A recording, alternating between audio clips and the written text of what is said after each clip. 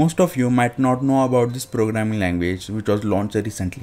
By recently I mean 2012. It is a pure functional programming language that I just learned existed last year and had my eyes over since. So at the start, the first website I opened up to learn Elixir was not its official documentation but learn X in Y minutes, as I wanted to get the understanding and syntax of this new language. Later on I did open up the documentation, but it was too much and I had to keep myself motivated and not give up learning Elixir. So project based development, right? So I would be making a simple chat application which would have the backend of Elixir and simple HTML CSS frontend. I came to know about this framework called Phoenix, which is used for full stack web application development.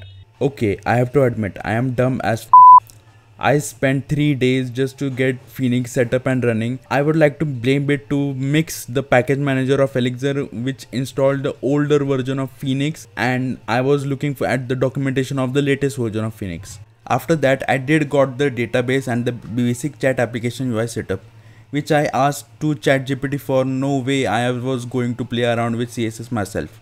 It's like playing with fire. For a chat application, only a few things are of utmost importance. The message, of course, the author who sent the message, and the time the message was sent.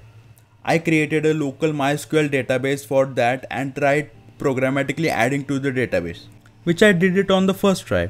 I just had to create a function that takes in arguments as a key value pair and run repo.insert, and boom, we inserted a record.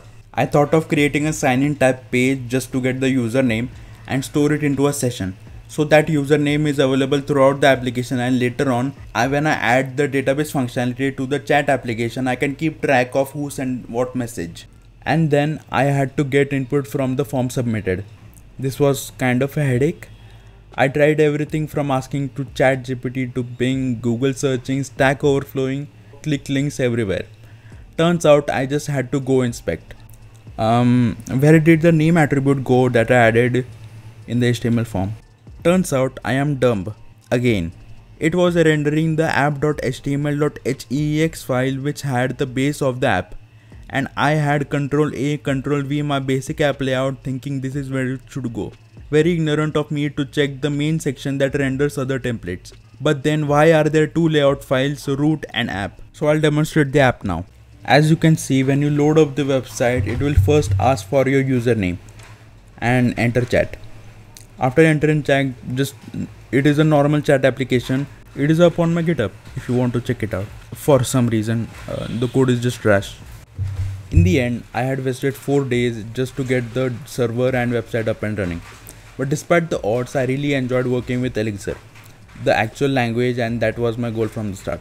It's a 10 on 10 language. I really felt in sync with the language and I was able to cook up functions very quickly. And it has a reason to be one of my favorite programming languages. I would love to try again. You know what I would also love? You subscribing to my channel. Only 11.6% of you are subscribed. That's an insane number. So please consider subscribing. While you're at it, follow on my Twitter, so you will not miss on the fun we have there.